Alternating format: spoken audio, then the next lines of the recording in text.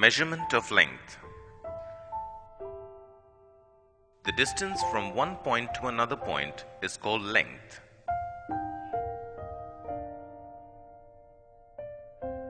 In our day-to-day life, we need to measure length, height, and distance, for which scientists have devised various techniques and instruments.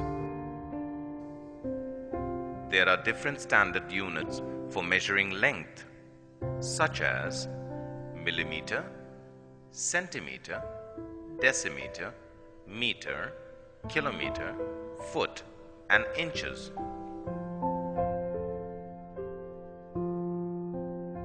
Length can be measured using different instruments like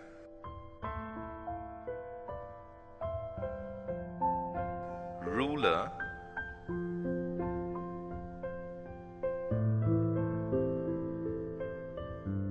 a measuring tape,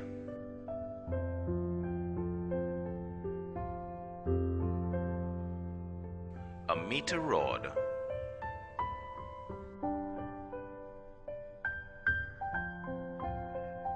For measuring every object, we use different units as per the convenience of the required purpose. For smaller objects, we use millimeter, and for longer objects, we use meter. For example, length of your notebook is measured in centimeter.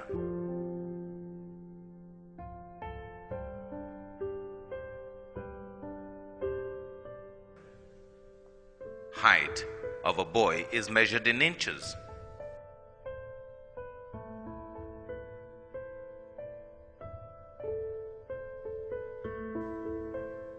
Length of a school dress is measured by tailor in meter.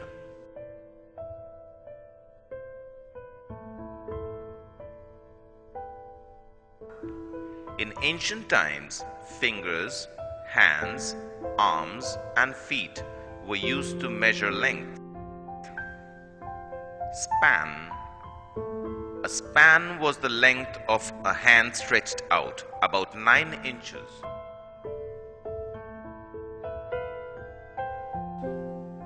Cubit. In ancient times, a cubit was the distance from the elbow to the fingertips. A cubit is about 18 inches.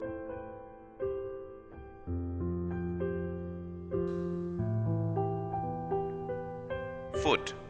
In ancient times, the foot was the length of an average man's foot.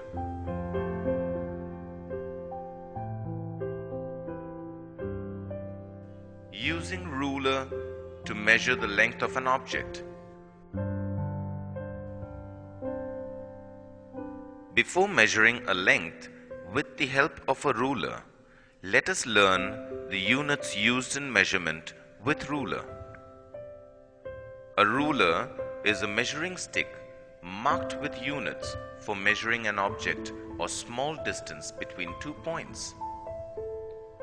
These can be made of plastic, cardboard, or metal marked with units for measuring length along its edge. The units can be in inches or centimeters and millimeters. A metric ruler is used to measure centimeters and millimeters along the top and inches along the bottom. 1 centimeter is equal to 10 millimeters.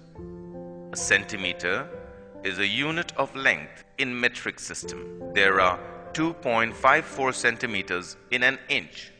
A 12-inch ruler is about 30 centimeters long. How to measure length? Using a ruler. Place the scale in contact with the object along its length A to B. Ensure to keep your ruler straight along the length of an object.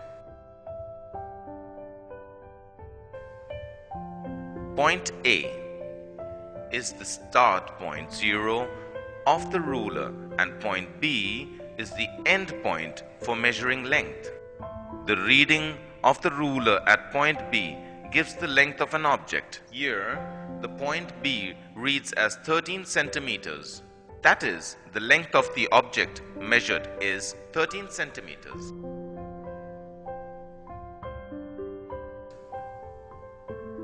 Precautions we should take while measuring length. Keep the ruler straight along the length of an object to be measured, or else we will not get the correct measurement as shown in the diagram.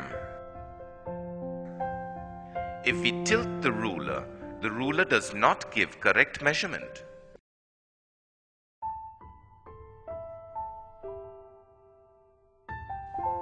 In some scales, the ends of the ruler may be broken.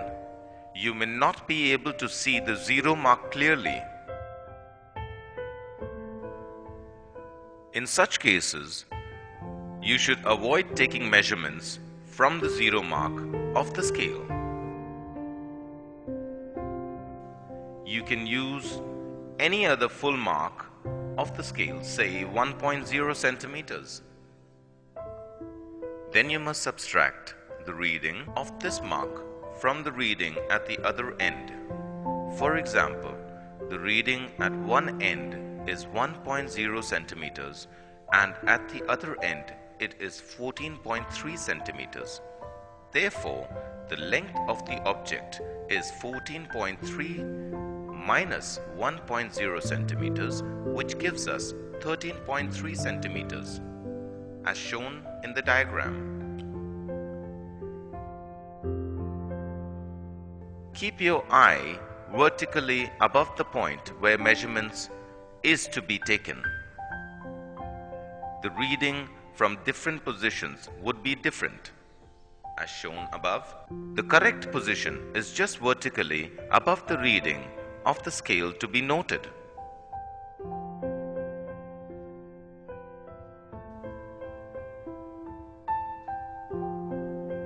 Using measuring tape to measure height of a boy. Remove the shoes of a boy and make him stand straight with back against the wall. Make sure legs are straight, arms are at sides, and shoulders are level.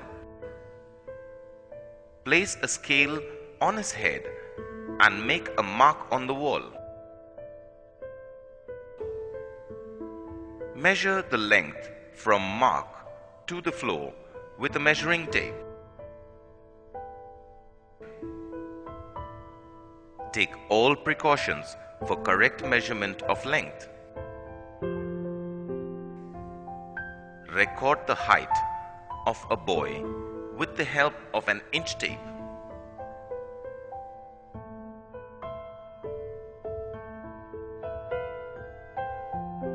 Measuring the length of a curved line.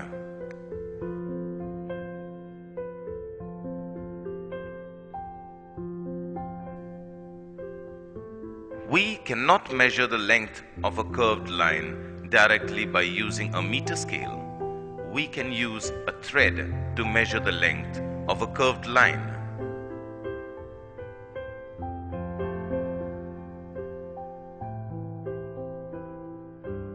Use a thread to measure the length of the curved line AB.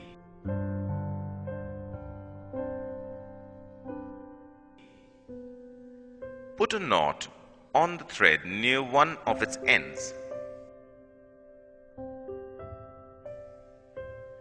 Place this knot on point A. Now, place a thread along the line using your fingers and thumb.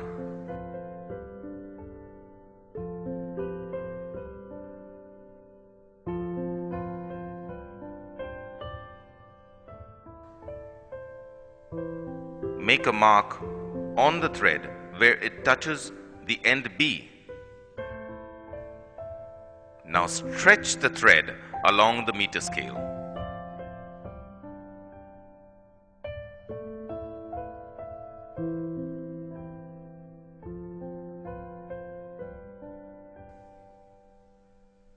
Measure the length of the thread from the beginning and the final mark. This gives us the length of the curved line AB. We need to take a lot of care to ensure that we are measuring distances and lengths correctly.